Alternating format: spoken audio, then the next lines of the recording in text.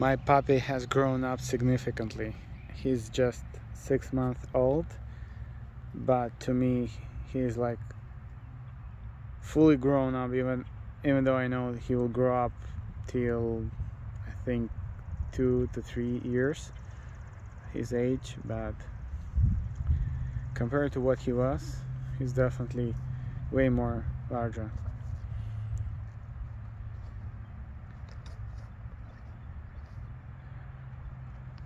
Pretty strong dog. When he fights with me, in most cases I lose, with lots of scratches on my both hands. So he hasn't. I haven't done any obedience training yet. Still waiting for my trainer to be available. Milo is just responds to his name, mostly to sit.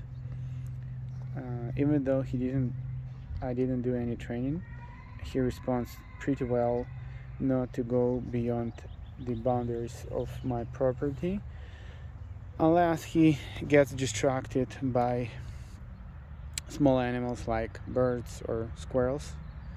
Other than that, he stays well within the property boundaries.